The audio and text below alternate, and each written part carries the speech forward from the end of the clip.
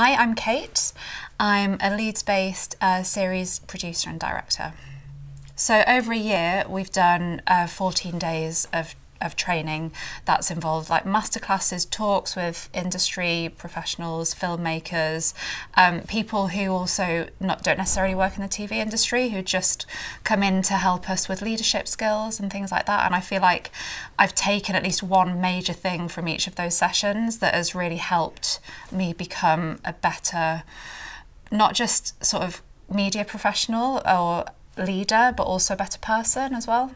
So I just happened to get my first SP job as I started the course, so it was perfect timing, and there's been so much from the course that I was able to apply to the SP role. Mainly, I think, well, dealing with difficult people was something that was key. It was a very tricky access documentary series that I was doing, probably working with some of the hardest people I've ever worked with. As somebody who's based in Leeds and somebody who works in the regions, I've really valued this course in terms of how much importance it places on people outside of London.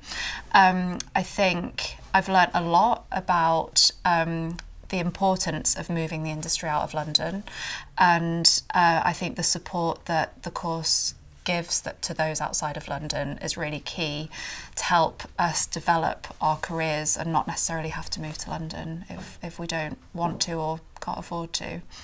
So one of the key things that I've taken from this course has been confidence as well, like confidence in myself, my own abilities, my own ability to do the job well and right, because up until now there's nobody ever really tells you whether you're doing a good job or not. You're only ever as good as your last job, so you either get a good reference or a bad one, and you'll know if you don't get the next job that you've applied for. So I think to have that confidence in myself and that I'm doing a good job has been really valuable.